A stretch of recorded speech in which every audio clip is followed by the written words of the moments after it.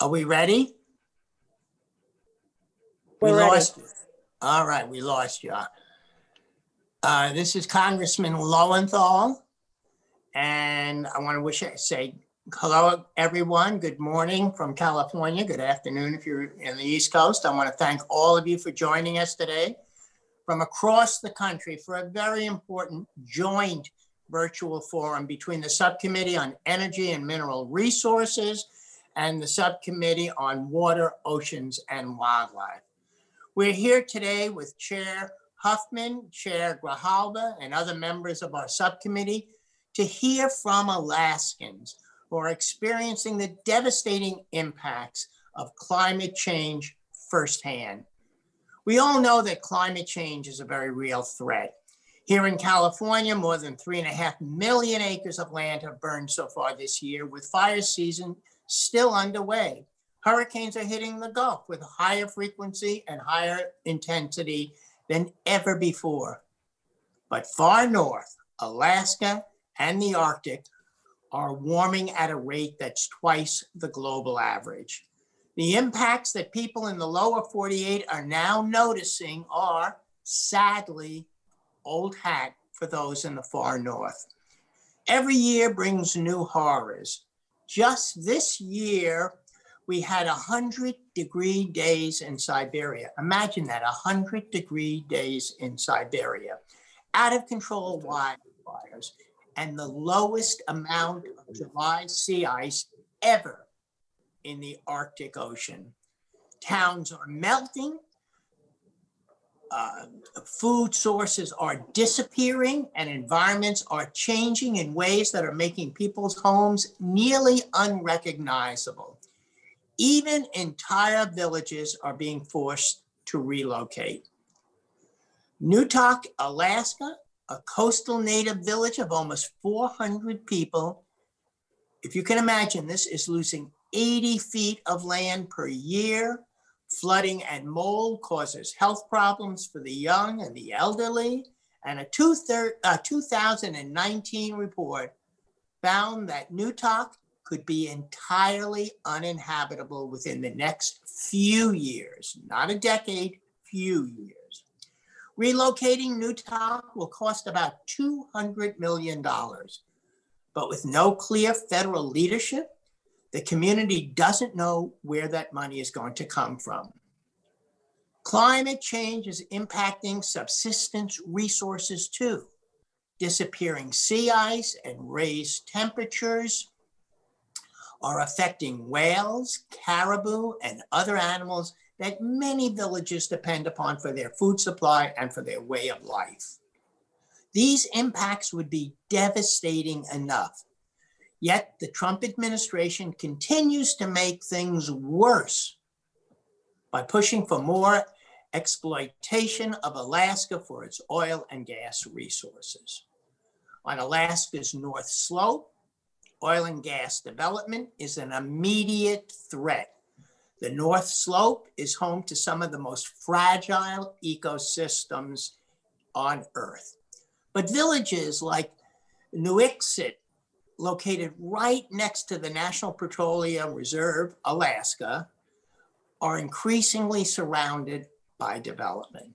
Back in 2013, the Obama administration finalized the plan for the National Petroleum Reserve, Alaska, which balanced some oil development with the protection of essential subsistence resources and particularly fragile ecosystems. It's no surprise that just a few months in, the Trump administration chose to scrap President Obama's compromise, and I quote, jumpstart Alaskan energy production.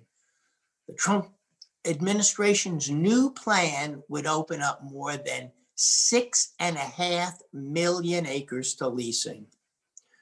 Further east in Alaska, on the coastal plain of the Arctic National Wildlife Refuge, we're fighting another battle with the Trump administration to protect sacred and fragile land. Over a year ago, the House passed H.R. 1146, my colleague, Representative Huffman's bill, which would permanently ban oil and gas drilling on the coastal plain. Protecting this land is a priority for House Democrats because we know that the damage from oil and gas development, particularly on the tundra in the Arctic, is irreversible. For the Gwich'in people, this place is sacrosanct. They call it the sacred place where life begins. We will hear from one of their leaders today to tell us why we can't let this place be exploited. Unfortunately, just a few months ago, the Trump administration approved plans to offer oil and gas leases across all 1.6 million acres of the Arctic Refuge's coastal plain. The federal government could auction off this sacred land before the end of this year. But why now? Why are we doing this now? We don't need the oil. Over the past few years, we've seen record levels of domestic oil and gas production, and we don't need the emissions. We are experiencing devastating climate disasters in what seems like every single day in this country. There is absolutely no need to open the Arctic Refuge to oil and gas drilling. What we need to do is to protect this land permanently and move forward with a plan to assist the communities that are already being devastated by climate change. With that, I want to again thank our panelists for participating in today's forum, and I look forward to having a meaningful discussion. I will now recognize Representative Huffman, Chair of the Subcommittee on Water, Oceans, and Wildlife, for a 5-minute opening statement. Welcome, Chair Huffman. Thank you, Chair Lowenthal. Thanks for your leadership, and good morning or good afternoon to everyone, depending on where you're logging in from today. I would like to thank our panelists for joining us to share their experiences and knowledge. And one of the few silver linings that we get from this pandemic and doing remote work is the ability to amplify voices from so far away, especially when we can do that safely without endangering them and their communities in the midst of this public health crisis. Under Chairman Grijalva's leadership and in these subcommittees, we don't recklessly put people at risk, tempt fate, or flout science in our work. Of course, I want to thank Chair Lowenthal for co-hosting this forum with me and for that excellent overview that he just gave of the problems facing the Arctic. As President Trump continues to deny science and to wish away the climate crisis, reality is winning the argument. The millions of Americans experiencing wildfires, hurricanes, and flooding are all too aware this crisis is real. They're living it. And nowhere are the impacts more pronounced than the Arctic, where the changes that Alaskans have been experiencing in recent decades are starting to accelerate at an alarming pace. The permafrost that's supposed to be frozen year-round in the North Slope is thawing out. A 2017 study in the scientific journal Nature talks about how climate change is impacting that area and suggests that for every 1.8 degree Fahrenheit of warming, we'll see an additional 1.5 million square miles of permafrost lost. Now that is a big deal, not just because thawing permafrost destabilizes infrastructure in Alaska, changes the landscape for wildlife, but it's also a big deal for the planet because it releases a lot of greenhouse gas as ancient organic material that's been trapped for thousands of years in the permafrost thaws out and decays. Obviously, we're seeing more wildfires. Chair Lowenthal talked about that. 2019 was a record-breaking year, and 2020 has shattered that record. Researchers did not expect to see this frequency and severity of Arctic wildfires until mid-century. In addition to threatening lives and infrastructure and wildlife, these Arctic wildfires burn away the protective vegetation from the permafrost, and so it further thaws and destabilizes this important landscape. And perhaps the most well-recognized symptom of our climate crisis is the disappearance of sea ice. Chairman Lowenthal talked about how this year is on track to set another grim record. And again, experts didn't expect to see this level of sea ice loss anywhere close to this soon. They're talking about maybe now seeing sea ice-free summers by 2030. Now, this carries ramifications from ecosystem collapse to shipping and national security. Alaska natives who've relied on sea ice for subsistence hunting and transportation for millennia are now facing rapid, fundamental changes to their way of life and to their culture. Offshore from Alaska, over half of US fish are caught with an average wholesale value of nearly $4.5 billion a year in this region. But Alaska fisheries are facing climate-related challenges from ocean acidification, harmful algal blooms, and rising temperatures that are changing the distribution and the abundance of fish. Salmon are at especially high risk because of their life cycle, which requires time in the ocean and also inland freshwater ecosystems. And so they have unique challenges. Climate change has huge consequences for this massive industry and for Alaska natives and coastal communities who depend on healthy oceans and fish.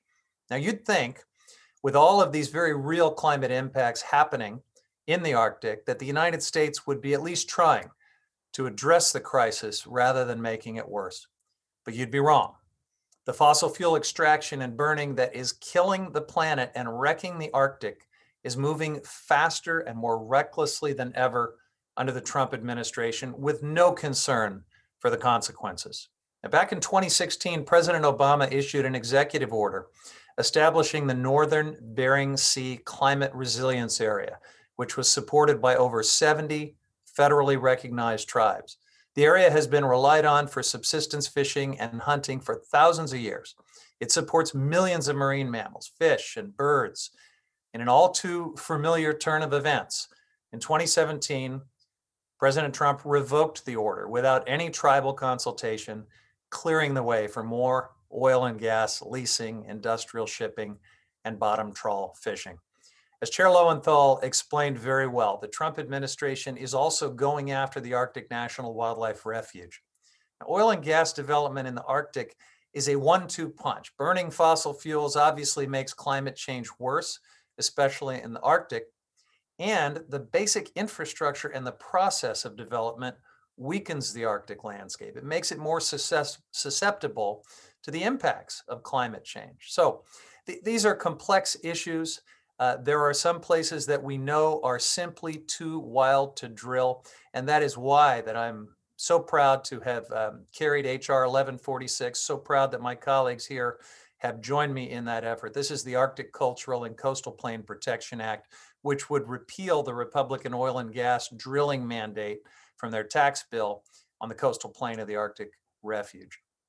The climate crisis is having real, tangible effects on Alaska landscapes, ecosystems, wildlife, and most importantly, people. So I look forward to this discussion with our panelists today. They all bring firsthand experience about the dangers, the very real consequences of our greenhouse gas emissions. And it's through these conversations that we'll find tangible solutions and build momentum for this cause. So thank you, Chairman Lowenthal. And I will now introduce our panelists. Our first panelist is Ms. Mary David. She is the Executive Vice President of Cowrack Inc. Our second panelist is Ms. Chairman Roseberry. Huffman, Yes, before Alan. you do that, and then you can take over, I'd like to introduce Chair Grijalva for his 5-minute statement. Oh, and of then course. I am sorry for my oversight. I will stand down and we'll get right back to the witness introduction. And then we'll get right back to you, Chairman Huffman. Thank you. Chair of the full committee, Chair Grijalva, you're now recognized for 5 minutes. Forgive me, Raul. No. I want to thank both Chairman Huffman and Lowenthal for putting this forum hearing together. It's very important to hear directly from the people impacted. Both of you have outlined what we're dealing with and the task ahead, given the right composition after November 3rd, is to codify into law Mr. Huffman's legislation, to codify executive orders that a previous administration put in place to permanently get on the path to protect the Arctic and the areas that the refuge and the North Slope. And I say that because that's the job ahead. And today I think we hear directly from people. I appreciate it.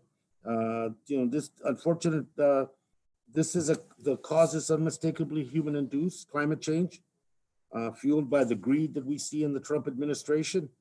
And instead of providing communities, Native Alaskan communities, with support, Trump administration is actively making the problem worse. And through no act of their own, the climate change is creating a real crisis for Alaskan Natives who lived in the region for countless generations, if not longer. So I want to thank you, and I'm looking forward to the witnesses. And with that, let me yield back, Mr. Lowenthal. Thank you very much, Chair Grijalva. So back to our witnesses. Our first panelist will be Ms. Mary David. She's Executive Vice President of Cowerick, Inc. Cowerick, Inc., I believe is the proper pronunciation. I've been reminded. Our second panelist is Ms. Rosemary Atungaruk from the native village of Nuiskit, Alaska. And apologies for any mispronunciations for any of this. Our third panelist will be Ms. Bernadette Dementif, and she's Executive Director of the Gwich'in Steering Committee. Fourth will be Ms. Maka Monture Paki, the Programs and Movement Building Association for the Alaska Conservation Foundation, Associate rather, for the Alaska Conservation Foundation. And then our fifth and final panelist will be Mr. Joel Clement.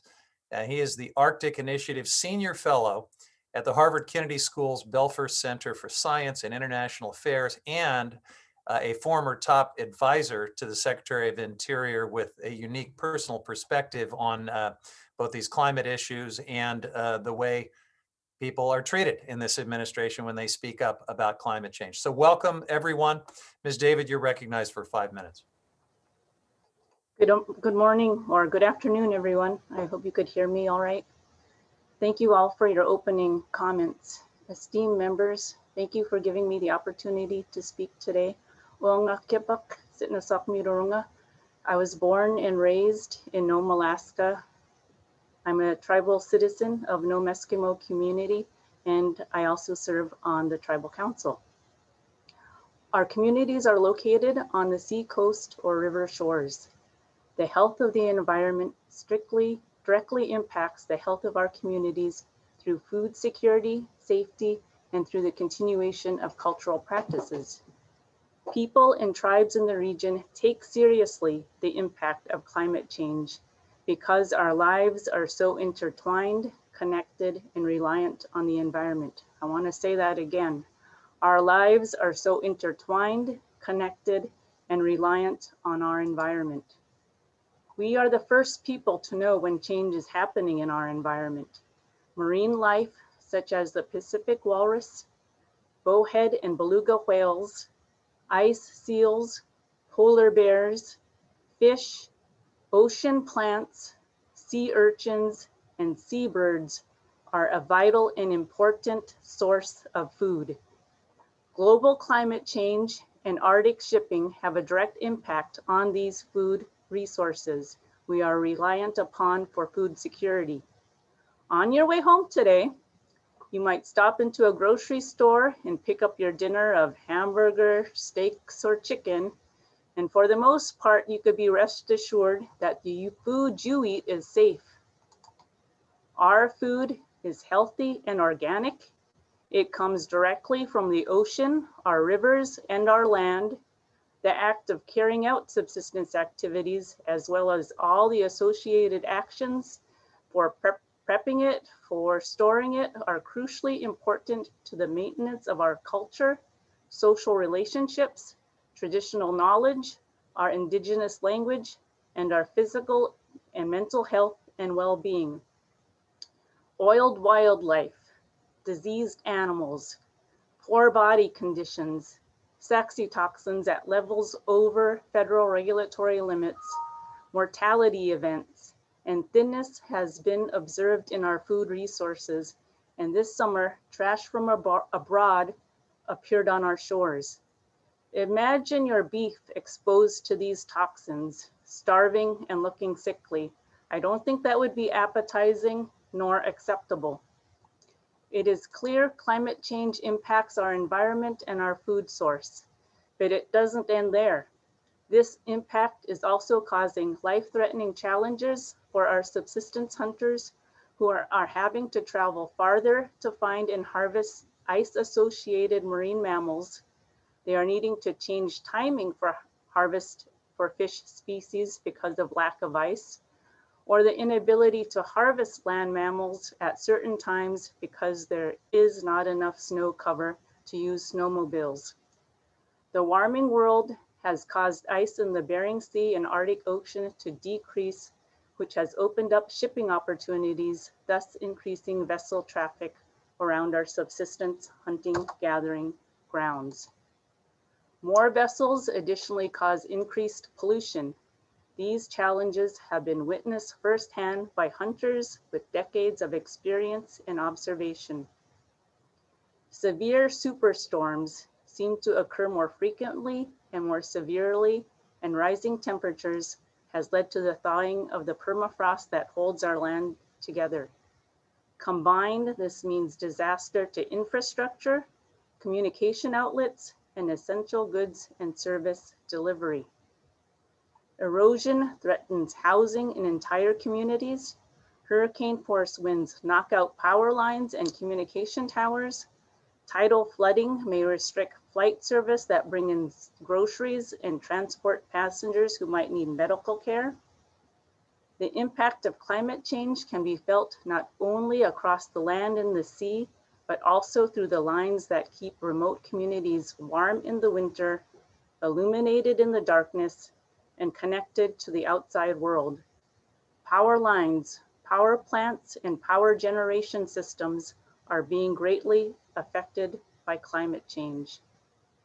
As the Earth continues to warm and the Bering and Chukchi seas experience changes our communities have not yet seen before, the energy infrastructure within these communities need to have the resilience necessary to withstand dramatic fluctuations in temperature, gale force winds, heavy snowfall, and the need to fend off the ever-approaching sea. While Congress works to address the impacts of climate change and the changing Arctic, I respectfully request lawmakers to respect and honor our native way of life in the Arctic. Consult with tribes and honor our government-to-government relationship. Throughout history, Indigenous peoples' full symbiotic relationship to the land of Alaska has been threatened. At times, it's by natural variation, but recently by human-caused warming. The decisions you make also impact those of us who live thousands of miles away. For example, the bans on elephant ivory pushed by environmental conservation groups have incorrectly included walrus ivory with significant economic impacts to us. I encourage your support of HR 1806, a bill that honors our native way of life and our life with walrus. We now struggle with conflicting values of cultural respect for our marine mammals and Western regulations imposed on us. QUERC has been in operation and advocating on behalf of the people of the Bering Straits region since 1971. We are a tribal consortium. We as a tribal consortium understand— We're gonna need to wrap up and move to the next panelist, if that's okay. Yeah, I'm just about with my last couple sentences. We are a tribal consortium, understand we cannot address these concerns without the help of our federal partners. Juliana, and thank you for giving me the opportunity to speak today. Thank you very much. The chair now recognizes Ms. Atangarak for 5 minutes. I'm not sure if we have video there, but we see you and I think we'll have you on audio at least. Thank you. We have internet troubles with this changing environment of ours. We want to thank everyone. My name is Rosemary Tagawson Kolwalak Kaniwan Shukuralak Shukuraktok Ituyok Tongarok. I was named after many aunties. My mother was Mabel Nino Peterson, my father, Yulin Don Pierce, and my stepfather, Carl Peterson. Our connections to our families are very important in why we share our testimonies. Those that are listening from our lands and waters and in our state may know our families and where we come from. We share these stories because the generations before us have shared them with us. The importance of what's happening in our lives is about the health of us as people, our villages, and within our region and within our state. A few years ago, I broke through the ice, and the day I broke through, 7 other people broke through as we were checking our fish nets. Never before had we had stories of elders breaking through. 2 men elders broke through the same day I broke through. Our traditional stories had changed. What was supposed to have happened with the freezing of the ice and becoming our natural highways and transportation routes was not happening. But more concerning was this year as I put out my fish net, and last year as I put out my fish net, seeing the tremendous change to the health of the fish. I used to put my net out and maybe I'd get 1 sick fish in the season. But last year, every net I pulled out had a sick fish. Was it because of the changes to the environment, the increasing temperatures? Was it related to the changes that have happened in our water and the quality that's there? We know the sinkhole effect of air quality, how it draws the emissions from all over the world into the Arctic and draws it down with the snow and the air down into our ice, the rapid melting of the ice pack. Were there contaminants that were released that caused some illness to these fish? We don't know. We were encouraged to work to help study and monitor, but the rapidity of change did not allow us. The concentration of the birds in our area. One of my elders talked about how the noise of the birds are not raising to the scales of decades past.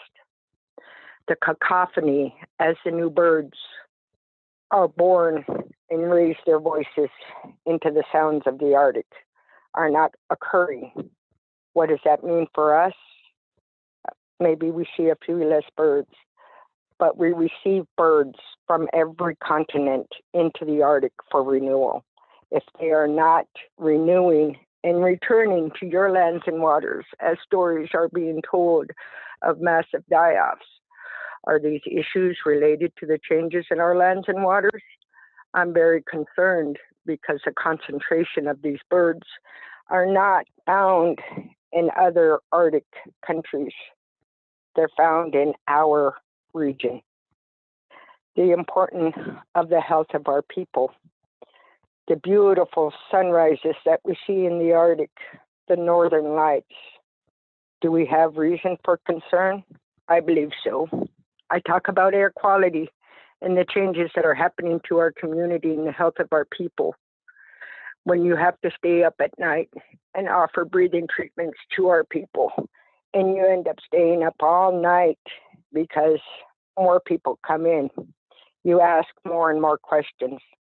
Is it the particulate that causing us problems? Is it changes to the warming of the air causing changes to us? All of these factors are contributing, but it's the breakdown of the social structures that cause me the greatest concern. When we do not have our foods to feed our families, we do not have our ice cellars to store the foods we need in the quantities we need them. Many others do not eat the types of foods we eat, but we need our foods to feed our families, to be the strong, healthy families that we have been. We cannot get the calories from other foods that can be bought from the store. We cannot get the energy that we need. When you see our families struggling to harvest in traditional ways, when normally these animals are always found here, there's breakdowns in social structures. Just as we have gone without harvesting, the village of Anotuvik Pass has been facing this same concern, and they are still fighting to find a way to protect their village. Their village is named because of where the caribou go to poop. And yet the migration has been impacted and not come to their village. We entertained hunters from their village to come to my village to help them to harvest. Even with the hardships we are facing in our community, we shared our resources with them, traveling many extra miles to help them to harvest because the migration is not going to their village. These are not acceptable changes. We have so many concerns. I worry about the health of the caribou. My nephew harvested a sick one last year, a sick one last week. Our caribou are being impacted with the changes, whether it's emissions in the air, whether there's contaminants in their food, whether it's stress and strain on the lifestyle changes with the increased user conflicts that are happening in the lands and waters where they come to renew their next generation. All of these are contributing. My elders talked about the fish, how we could put our fish nets out in the water and pull in 300 fish in a 24-hour set. Those numbers have not come back to us, and yet the needs for those same fish continue in each of our families. The health of these fish, I could have taught a pathology class last year. They are so concerning when you're teaching children how to properly cut and prepare the fish, and yet you pull the fish out of the net, and instead you have to stop and talk about why this fish is abnormal. And yet you go to pull out another net and you see another sick fish with different abnormalities. It is very difficult, but yet the village to the west of us, their fish collapsed. Their fishery did not have the harvest that they needed because their migration was impacted. We're going to have more follow-up questions. I know we want to hear more about what you've experienced and what you've seen, but we've got to keep moving to the next panelist. So thank you for your opening remarks. And the chair now recognizes Ms. Dementeff for 5 minutes. Welcome. Chairman Osenhall, Chairman Huffman, and members of the subcommittee, thank you for the opportunity to speak with you today on this very important topic of climate change. Bangunji, Shalaknai, Shoji, Bernadette Dementeff Oji, Kuchajakutsan Ethi. I'm Kuchakuchin and a member of the Kuchajakuchin tribal government from Fort Yukon, Alaska. My mother is Betty Flitt from Fort Yukon, and my great-grandmother is Marcis Horace Moses from Old Crow, Yukon Territory, Canada, and my grandfather, Daniel Horace from Fort Yukon. I have 5 children and 5 grandchildren. I am the executive director of the Gwich'in Steering Committee, and I am here at the direction of my elders on behalf of the Gwich'in Nation of Alaska and Canada. Founded in 1988, the Gwich'in Steering Committee is a unified voice of the Gwich'in Nation speaking out to protect Ejikwats'an Gondai Gotlit, the sacred place where life begins, otherwise known as the Arctic National Wildlife Refuge. We are caribou people. We rely on the caribou, and the porcupine caribou rely on the coastal plain. This is a human rights issue for the Gwich'in and for many other tribes and indigenous peoples whose voices are not being heard. The caribou are the foundation of our culture and our spirituality. They provide food, clothing, and tools, and they're the basis of our songs, stories, and dances. The ancestral homeland of the Gwich'in and the migratory route of the caribou are nearly identical. The spiritual connection we have with the caribou is very real. The survival of the Gwich'in depends on the survival of this herd. Our elders recognize that oil development on the calving grounds of the porcupine caribou herd was a threat to the Gwich'in people, That is why in 1988, our nation came together for the first time in over 100 years for a traditional gathering. Excuse me. We decided that we would speak with one voice to protect the coastal plain. Our elders directed us to do it in a good way. Following their guidance, the Gwich'in Steering Committee has worked for over 3 decades to protect the sacred place so that our people have a future in our homelands. Oil and gas activities on the coastal plain is a direct attack on our way of life. It is our fundamental human rights to continue to feed our families and our ancestral lands and practice our traditional way of life. I have watched as this administration has taken steps to try to hold a lease sale and authorize harmful seismic activities on the coastal plain. The Gwich'in spoke up and engaged, sharing traditional knowledge about the devastating impacts of oil and gas would have on the porcupine caribou and the Gwich'in. We were ignored and disrespected. We have hunted and lived off the land far longer than anyone else. Our elders are scientists. Our elders are our scientists. Our science and our traditional knowledge tell us that oil and gas lease and exploration and development will damage the calving grounds. It will impact the quality, health, and availability to our traditional resources like caribou and birds. We know that oil and gas activities will also impact the air, water, and lands. We watch as other areas on the North Slope dramatically changes because of industrial development. These changes continue to become more widespread and intense with every passing year as development expands. And as we are seeing great changes to our land and animals as a result of the climate change now too, the climate emergency in the Arctic threatens our food, our water, and our future. Last summer, we held the first Arctic Indigenous Climate Summit in my hometown, Gwich'in, otherwise known as Fort Yukon. We heard from our elders, chiefs, hunters, and leaders about how things are changing and how it is impacting people. For example, fish are not returning to our rivers in the numbers that they used to. Last year, there was a massive fish die-off event in the Yukon River because of increased water temperatures, and the salmon died before they spawned. Fish also have diseases and sores on their bodies. And this year, families that usually get 100 to 180 fish got 7. Birds are literally falling out of the sky, dying. I understand it may be because they do not have enough food. Lakes in the Yukon Flats regions are disappearing because the ground below them is melting. These lakes are important for birds and wildlife like moose. We are seeing ticks on our moose and rabbits. They are killing them. They didn't used to happen, but with the warmer, longer summers, ticks are moving north. The ice is thinner and less predictable. People are falling through in areas that used to be safe, and our hunters cannot go out as early or late in the winter, and it's risky when they do. Wildlife is changing its migration route, both when it migrates and where it migrates. Wildfires are more intense, larger, and more frequent now. There were days this summer when we couldn't even go outside.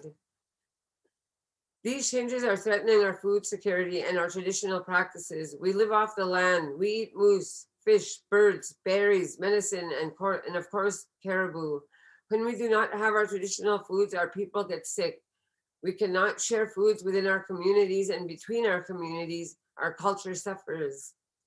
When we cannot practice our traditional ways of life, it's just as our animals, our youth, cannot learn their heritage. I know we adapt, but this is too many changes too quickly. It's stressing our animals, which is a threat to our way of life.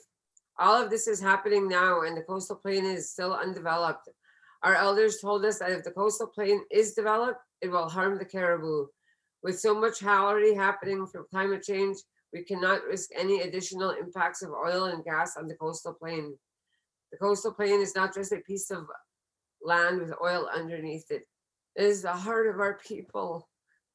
The coastal plain is not, our very survival depends on its protection. Now more than ever, we must protect the coastal plain so that the animals that rely on it, like the caribou and the birds, can survive. in the face of many changes.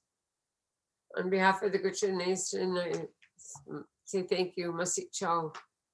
Thank you very much, Ms. Dementev. Ms. Montour, you're recognized for 5 minutes. Welcome.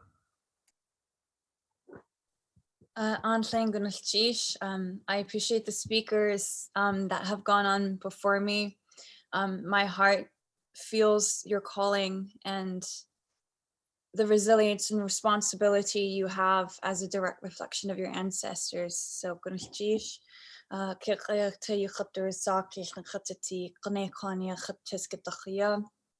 my name is Kirklayakte.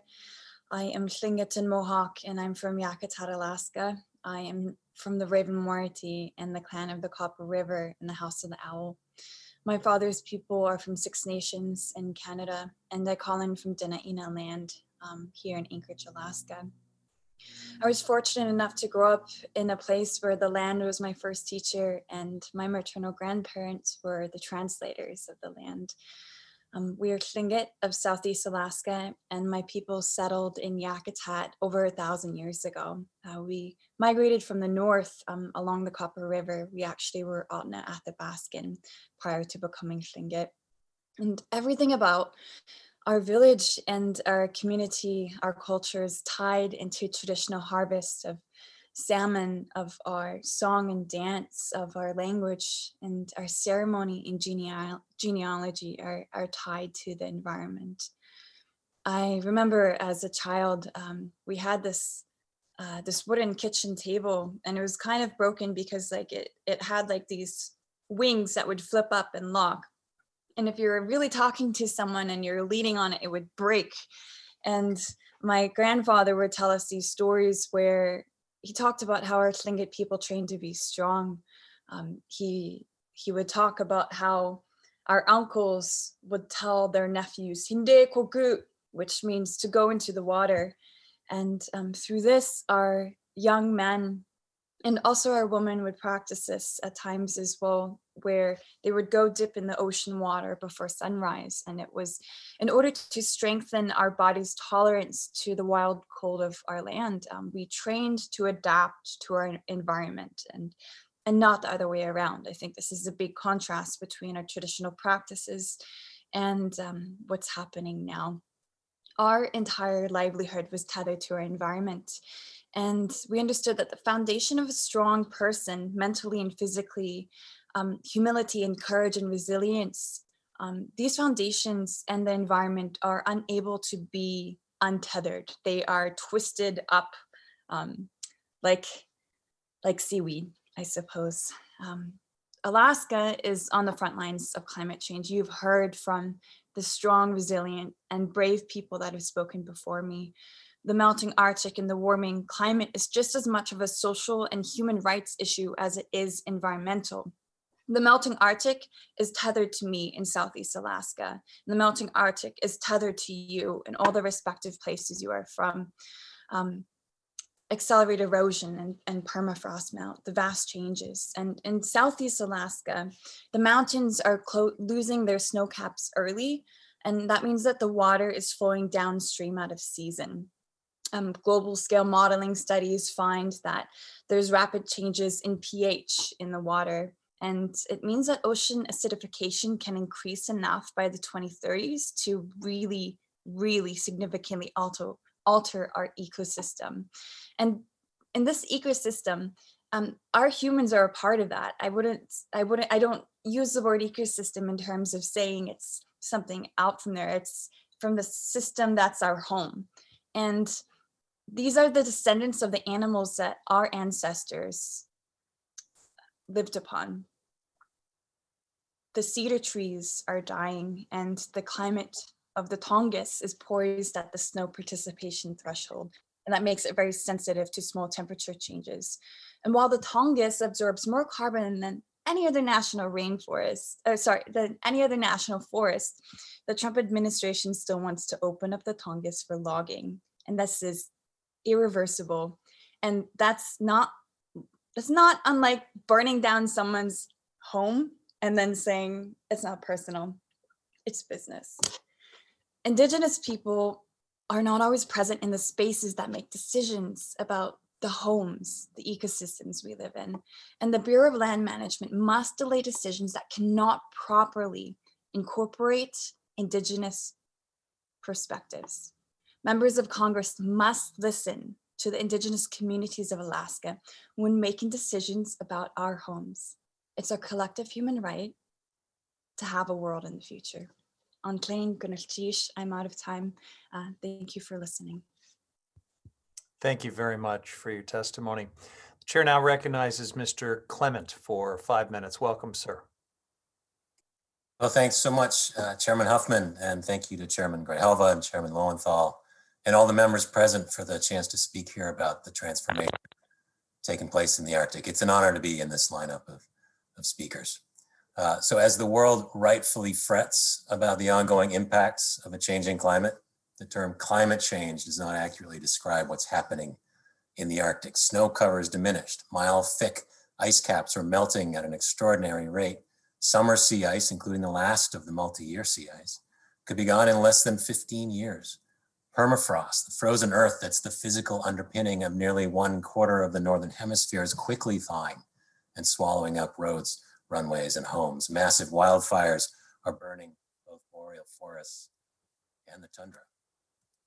The entire region is changing color from white to green and blue as scientists warn of the catastrophic implications of warming in excess of 1.5 degrees Celsius worldwide. The Arctic is already locked into an estimated 4 to 5 degrees Celsius of warming by mid-century. So this metamorphosis has dramatic implications for ecosystems in the region. Early indications show that ecosystems are rearranging at every trophic level, from the tiny copepods to the massive orca whales, which are venturing into the Arctic now. And they're preying on whales and seals and disrupting the top of the food chain. Frequent accounts of mass bird and seal die-offs point to the increasing ecological impacts of starvation events and algal blooms. So the word change feebly misses the mark. The Arctic is transforming into a warmer, wetter, and less predictable climate state before our eyes. And not surprisingly, these changes are dramatically affecting the livelihoods and the subsistence way of life for the 4 million or so people who live in the Arctic. Some 10% of these people are indigenous to the region. Their families have learned to thrive in the Arctic over many thousands of years, as you've heard from the other speakers. But no humans have yet experienced this rate of change in the Arctic. And the Arctic communities are highly dependent.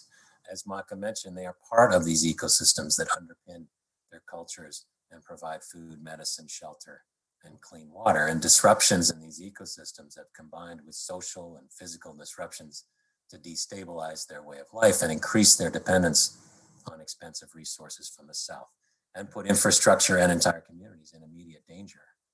And so it's tempting to describe these people as climate refugees, but they adamantly refuse to be characterized as victims, and with good reason.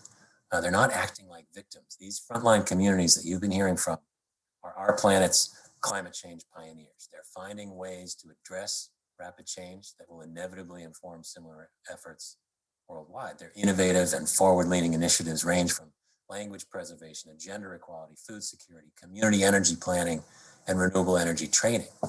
New tools include an app that finds the safest route to travel across unreliable ice, and another one that allows users to geotag unusual or dangerous events and sightings. So the communities and the experts in the Arctic are doing everything they can to build a resilient Arctic in the face of change.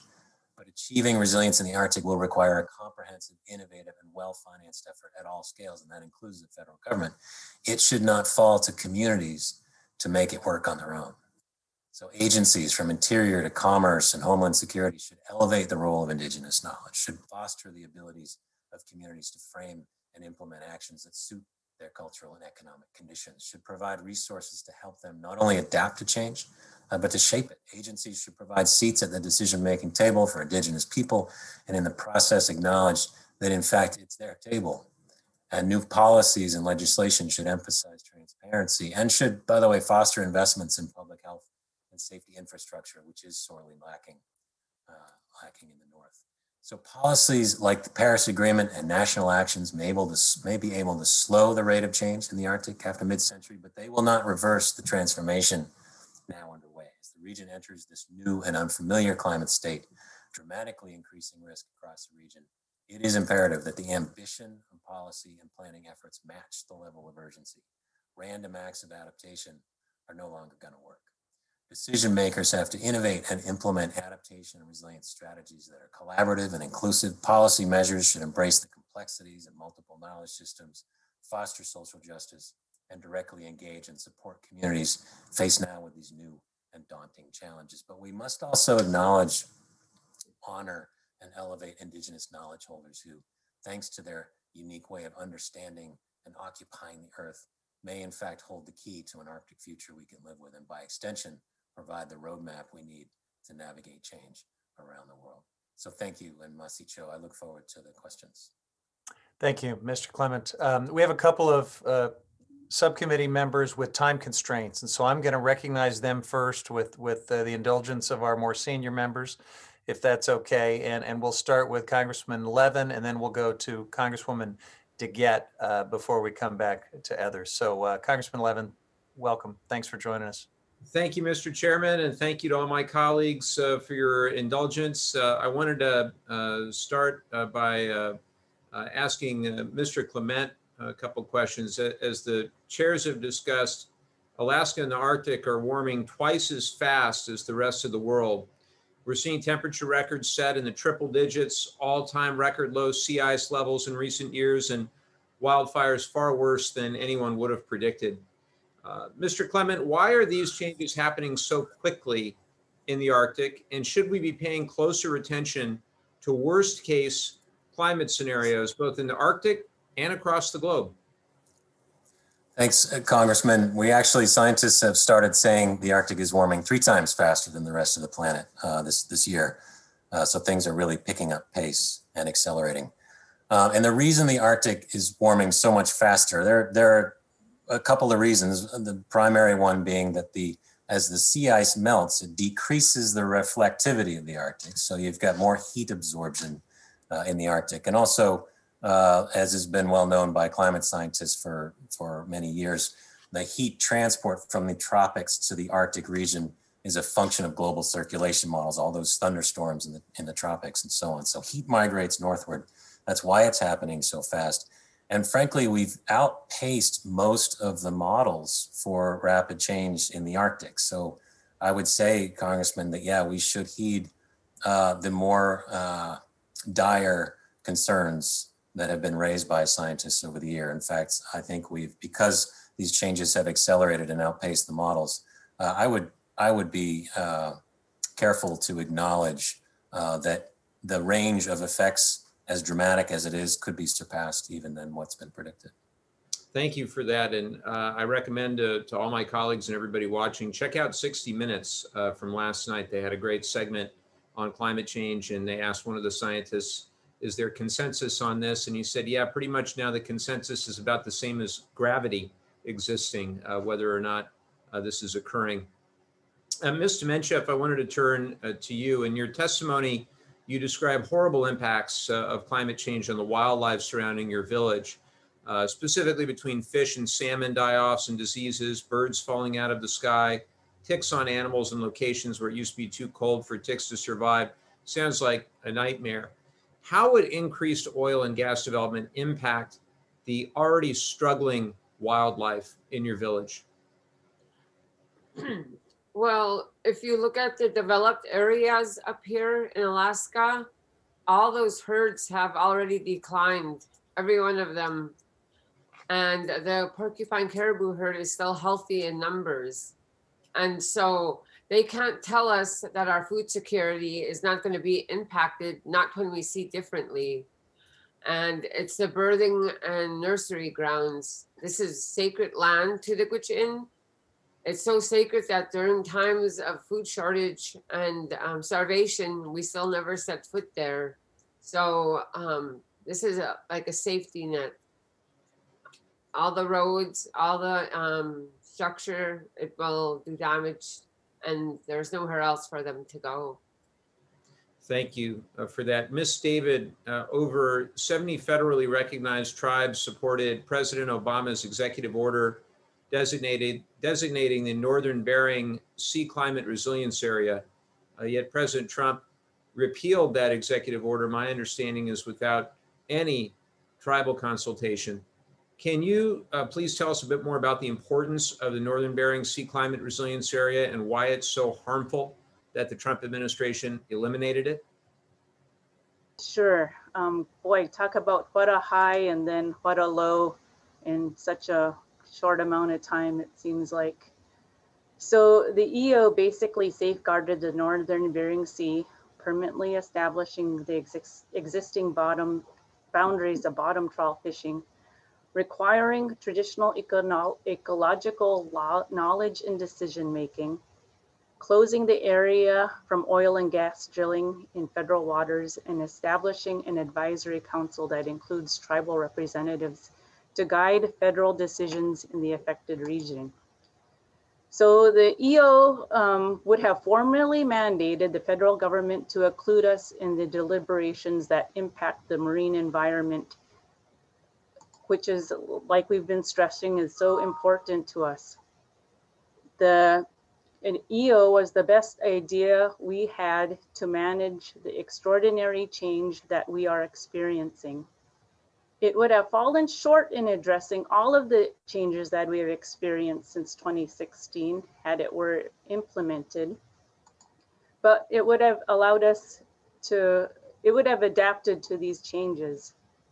So in the US, catcher processors that have accessed the Northern Bering Sea since 2018 have not transmitted their positions on AIS and are deploying thousands of hooks with unknown impacts for fish and wildlife. Foreign debris impacts food security and will likely increase, like we've had foreign debris show up on our shores this summer.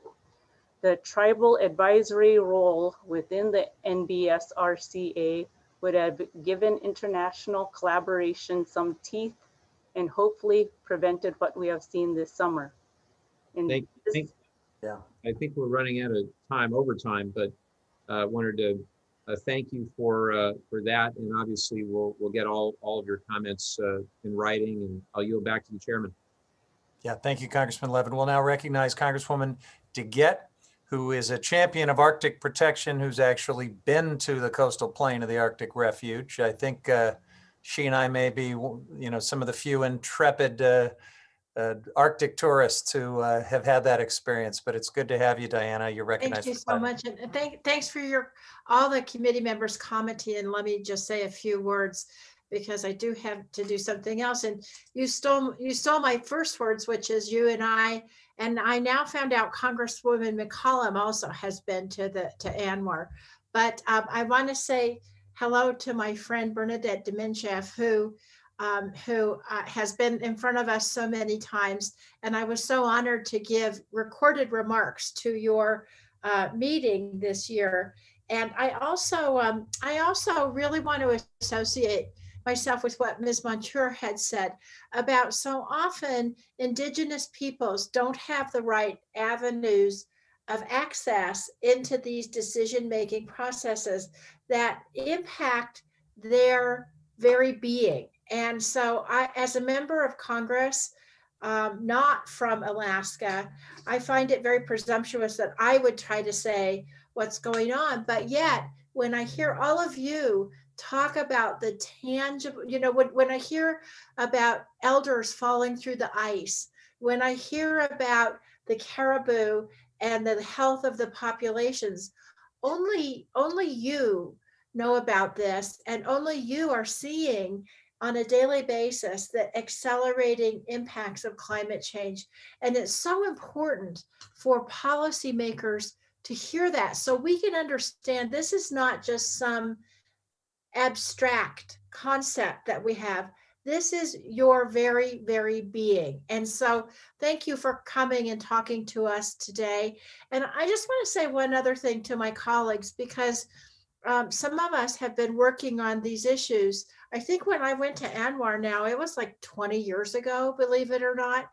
And what has happened is that that these wonderful advocates who are here today and everybody else who they work with, they not only have to deal with the tangible impacts of climate change on their daily lives and on their very existence, they have to deal with Congress. How many people do you know who have to come thousands of miles on a regular basis to Congress over and over again because the policies keep flipping back and forth to try to preserve their lives? So I just have to say thank you to every single one of you. Thank you for what you do. Thank you for being fighters for this. And you should consider us to be partners in your fight. We're not going to go away. And we hope in the next Congress that we will have the opportunity to reverse some of these terrible policies before they start to really take effect, like the drilling, but also that we can enact robust climate legislation so that we can begin to reverse some of the real impacts that you're seeing. That's all I have to say, and I yield back, Mr. Chairman. Thank you so much. Thank you very much, Congresswoman DeGette. Chair Lowenthal, let's take it back over to you.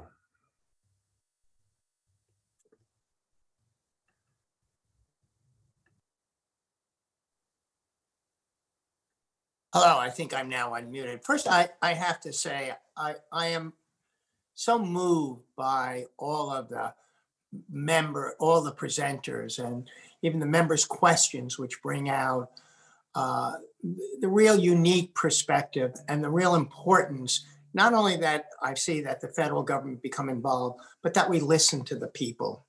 We understand that the people want to adapt and to preserve their way of life. And it's really up to us to pay attention to where they are, not to impose kinds of positions, even though this administration, rather than imposing, has actually created much of the problems that have occurred and actually are enhancing and adding to the problems that the people have. So I have a few questions about this. Ms. David, how could the federal government work together to assist Native villages in climate mitigation and relocation? What role can we play, and what role, and maybe any of the other panelists can answer, how do we work together? Well, one, I think it's a very complex and a very expensive endeavor. There are some communities who do want to relocate, but there are also some who want to stand and protect and remain in the homelands that they have been in for some time. So, you know, our environment is changing. There are some requirements that work for us, and then some that do not. When a community requests, tribes can request to declare a disaster, but most do not because of, you know, there's oftentimes a federal government percentage that is covered, and then a state percent that is covered. So tribes will not declare a disaster because oftentimes they just do not have the funds that they may be required of them to address an issue. So there's oftentimes some cost benefit analyses and some that just do not work with tribal communities. For example, in Shishmaref, we had a revetment project to protect a sewage lagoon in a washateria, and the tribe needed to come up with $8 million. Elam had a harbor project, and the cost benefit analysis proved not to pan out because it didn't create new jobs. Our tribes do not have a tax base. We don't have gaming, so very, very limited funds for tribes. I'm going to thank you for that. I just want to kind of move on. Ms. Monture, I come from a mental health background, but I've never had experience working with people who live in the Arctic and indigenous people from the Arctic. And so how would you explain how climate change is impacting psychologically their well-being? If that's, Yeah. how would you deal? Is that a concept that's even meaningful? To have a home is meaningful. Yes, To it is. your babies is meaningful. To all aspects of climate change affect mental health through direct and indirect pathways. The land is everything. It is our meditation space. It is our learning space. It's our store. It connects us to our ancestors, our identity, and our cultural practice. As Bernadette was sharing, those lands are so sacred that even in times of starvation, they honored the sacredness of those areas. It connects us to our humanity. And if someone was going to take away your home or your food or the location of which your child receives mental health care, of course you would want to protect it. Climate change threatens community well-being and food security and the cultural grounding that is absolutely necessary for their survival and healing and resilience when faced with the implications of historical trauma. As someone that has seen suicidal ideation among our men and women ourselves, having access to protection of these spaces is key to our survival. Thank you, and I yield back. Thank you, Chair Lowenthal. I'll now recognize myself for 5 minutes.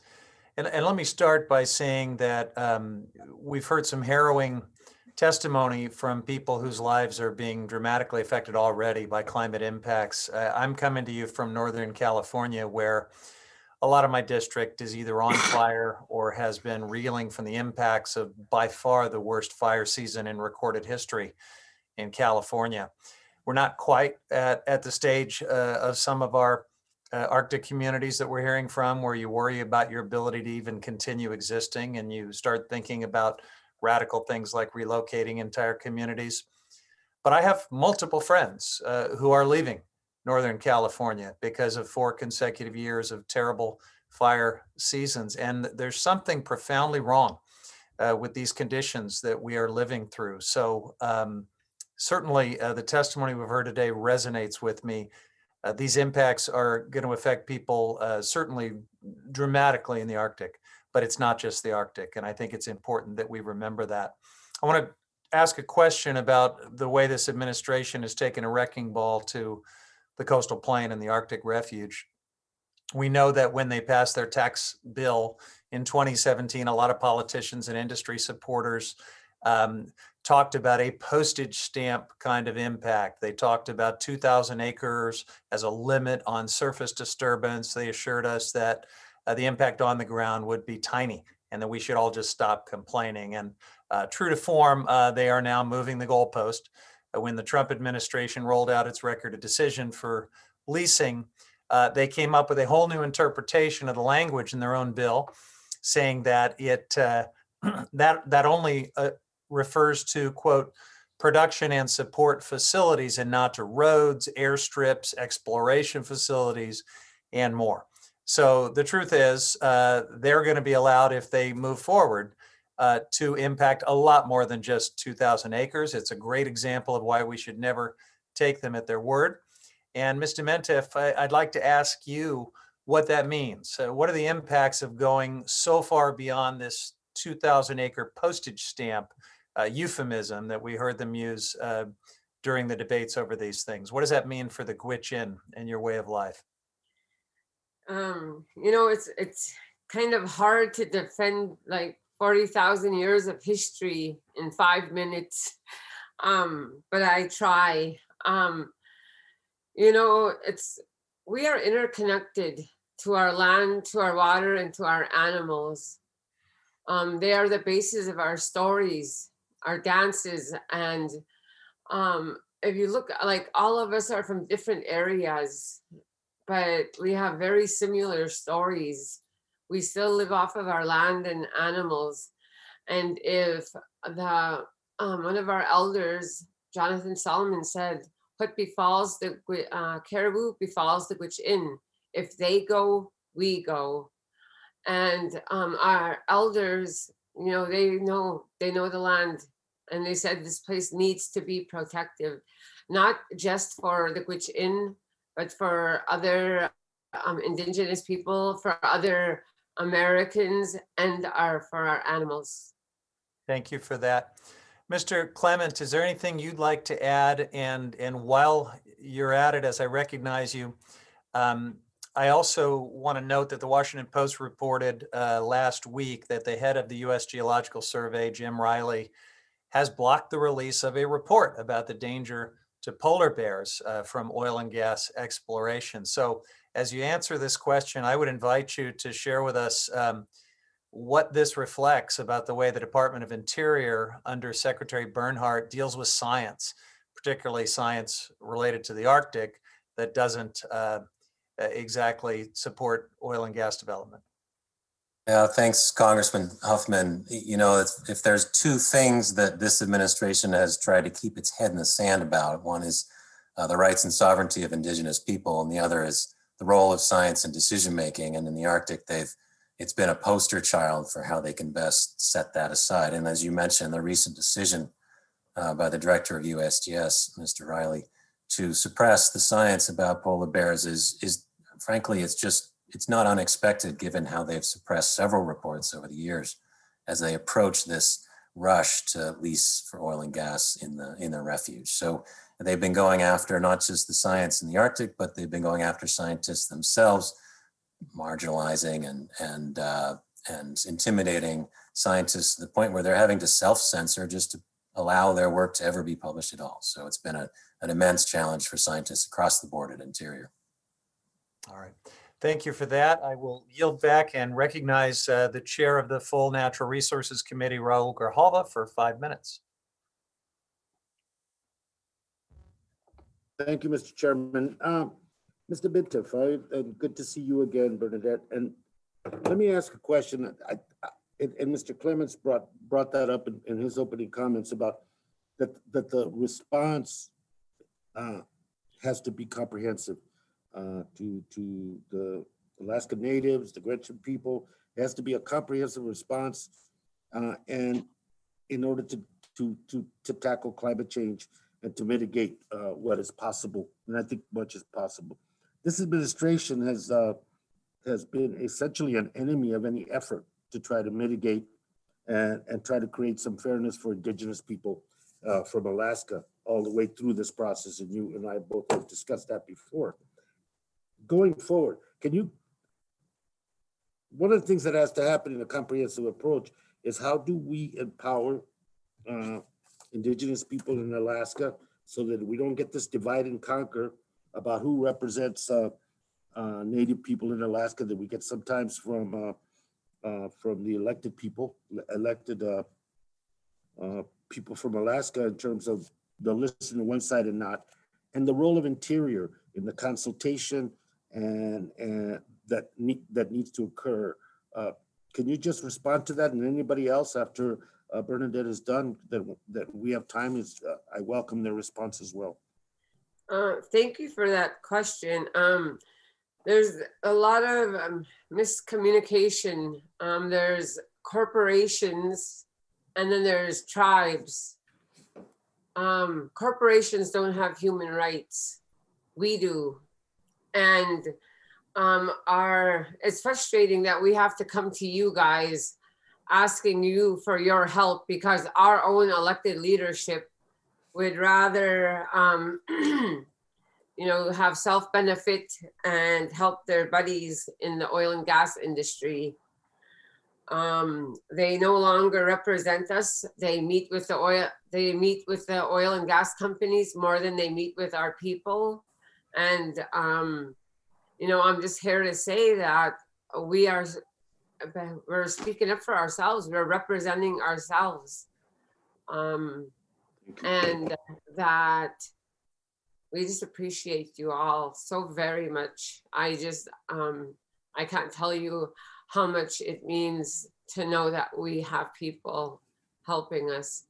And that's truly genuine coming from my heart. Thank you. Mr. Clements or anybody else? If, any general response about the kind of This is long-winded Rosemary. question I had? This is a very important question. I've been facing this for decades. And the reality is the process to create that system was not the process that we utilized from our villages and our tribal leadership in the way that we go forward. We were forced upon a process that took a social research project to decimate us. And we cannot use that system to guide the excellence of our communities. I'll jump in too, Chairman, just to say that Thank you. this administration, in agreement with the previous two speakers, this administration has taken almost a 19th century approach to consultation and engagement with Indigenous people. And it's been a challenge in a number of ways, but not least because by suppressing both the science and anyone that might have anything negative to say, they can get the drill out, get this stuff out of the ground, and it's appalling. And then frankly, it's the opposite of public service. And I think that's where we're also challenged. They're supposed to be there to help, and they're doing the opposite. This is Mary. I just want to add, I think we've just been witness to the poor job that it has taken place. Poor public engagement, poor tribal engagement. When you have just high cost just to travel out of Alaska, to travel all the way down to DC, it's cost prohibitive. I think if you have like forums like Zoom, you also have to take into consideration whether or not people in the villages have access to even connect via the internet. So it's great that other ways are being thought of, but I think it's just a challenging, it's just a challenge to try to get effective tribal consultation. Thank you. Mr. Chairman, Mr. Huffman, I just wanted to say that in conjunction with the forum that you and Mr. Lowenthal have put together, that the Resources Committee is releasing a new report entitled "The Melting Arctic: Climate Change Impacts on People and Wildlife," in conjunction with this hearing, and it's going to be on the committee. You can get it on the committee online, and I hope that people do that, and we hope to disseminate that so that the issues that have been raised today continue to be issues going into January. Thank you, sir. Appreciate it, and the panel and yourselves. Thank you very much, Mr. Chairman, and thanks for your leadership on environmental justice. We had a very important hearing earlier this week on your bill with Congressman McKeon, and I think this conversation that we've had today is a very important continuation because it's the same values and in many cases the same issues. I want to thank all of the witnesses for their heartfelt and expert testimony. I want to thank my colleagues. I'm going to hand it now back to Chair Lowenthal. Thank you for your leadership, Chair Lowenthal, and you've got the final word. Well, Wait a minute. I want to thank, Hello. oh, I think that Grace has Napolitano. Oh, I'm sorry, Grace. I wanted to extend that time and they told me that you didn't want it, but we'd love to hear from you. No, not to extend the time. I want to know if anybody of you needed the time. But I do have some questions, if I may, Mr. Speaker, Mr. Chair. That's Go ahead, fine. Alan. Go ahead. Well, I want to ask anybody and everybody that's on the panel, have you ever been asked about the climate impact on the tribes to testify on climate change or to offer any input in any legislation coming before the House or in contact with the federal congressional offices or the Bureau of Reclamation or anybody that consults with the tribes, from anybody? Thank you, Grace. This is Rosemary. Go ahead. Somebody? Rosemary, This is Rosemary. And Okay, go ahead. I have been approached over the last decade a number of times, but they're not giving us the process where we can speak effectively. We're always limited. Thank you, Rosemary. I would love to expand upon that. I don't think tribal consultation has changed since I was a little girl. We bare our hearts to people who often have never been to our villages and are often met with stoic faces. And even within the panel today, we are forced to work within a structure of 5-minute intervals. And you are forced to work within the parameters of that. And you're forced to even cut off our elders today when they're bearing their hearts, you know, trying to fit 1,000 years of human rights into 5 minutes. And so I would respectfully like to kind of turn the question on its head and ask everyone here today to think about what has your experience been with tribal consultation, and what would a future look like where there's cooperative relationships with Indigenous peoples and a tribal collaboration that's based off of humanity? What would a future look like where we meet and we speak over a pot of salmon stew or caribou meat and share a space and not forced to work in a colonized parameters or space? I agree with you. I agree with you because when I was on natural resources as a committee chair, it was always a question with the Native American tribes have the same problems you have. Exactly the same problems, the consultation of the agencies listening to them. And somehow we've got to break that pattern and have the people actually affected by the impacts of climate change, although Republicans don't feel there's a climate change, that will reveal the true nature. Because I remember seeing some of the bills that were passed by your representative, and I asked him, did you consult? And he said, oh yes, this so-and-so tribe is for it and so. And I was wondering, why is it just one face being put to it? But then again, I don't represent the area. But has anybody else got any comment? Well, Grace, to the extent that that question was thrown back at us, maybe I'll jump in ever so briefly, since I had the awkward task of. I'm not done. Then you can Okay. answer. The mental health issue is very important. I'm the co-chair of the Mental Health Caucus. I would like to know if you have recorded anything that deals with the tribal deaths due to whatever suicide or things that are happening because of isolation, because of poverty, because of whatever. That's important to me. And I would like to make sure that all of your testimony is sent to all members of Congress, both in the Senate and the House, because we don't hear from you. And if they only get a portion of it, then it should be up to you to send it to them directly. Even though our committee tries, it's only within the committee members, not the full committees and not the full House. And yes, 5 minutes is too short, but that's the rules we have to live by. Go ahead, Jared. Just on that point, it is a really limiting and unfortunate aspect of this framework. So the witness invited a broader conversation over salmon stew. I would love to do that. And let me just accept that invitation. We'll figure out a way to do it when it's safe to do it.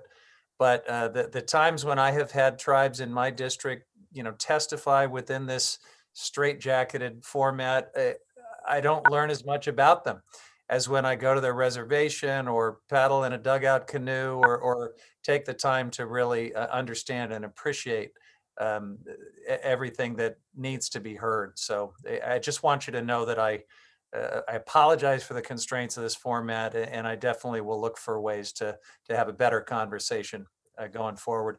I think Retaining my time? Yeah, take some more time, Grace. Well, I would ask if all the tribes have considered banding together and speaking with one voice. Any answers? The Gwich'in Nation does. We have 10 Gwich'in communities in Alaska and 4 in Canada, and that's the migratory. Our ancestors settled us on the migratory route. I know, but have you considered banding together all the tribes to speak with one voice? Oh, we're working on it. We in November we invited tribes from down in the lower 48. We call it the lower 48. Up That's here, gonna be but very we were not important. able to meet.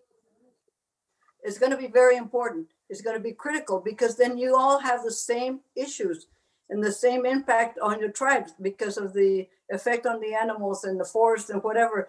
But if you don't speak with one voice, they tend to say, oh, well, it's only part, but I have this other part that says it's okay. So it's got to be united. Ms. Grace, I recommend you to follow the work of the Alaska Federation of Natives. It's the largest statewide Native organization in Alaska and represents over 140,000 Indigenous people. It was formed in the 60s, but continues to be a forum and voice where Indigenous people of Does Alaska. that include all the tribes? Yes, ma'am. Except No. Arctic Regional Slope, they pulled out this year because of we had two. One of them is our Kuchin Youth Council member, Kwana Potts. They came before them and discussed climate change, and so they pulled out. Well, it would seem to me that if you're strong enough, united, you can elect your own representative to Congress. I yield back. Strong enough. All right, thanks. Chair Lowenthal, back to you for to close us out. Well, again, I just want to thank everyone. I have maybe three kind of observations. One is when I was reading everything for today's hearing and they talked about the climate change is impacting the Arctic at twice the amount as the rest of the nation. I learned that it's really 3 times the amount and it's 50% greater and the speed is going than we did. The other one was, I'm struck with the lies, the deception, and the anti-science attitude of this administration, not dealing with the facts, with science, and the impacts of what oil and gas extraction. And the third point is, I agree with the comments that were made. If we truly want to understand what's going on, we need a field hearing in the Arctic. And I would support you, Chairman Huffman, to do what we can to have when things are safer to have a field hearing there. And, we have field hearings everywhere else. We have not had a field hearing in the Arctic. And with that, I would like to call this hearing to an end. It has been very, very valuable. Thank you all for attending.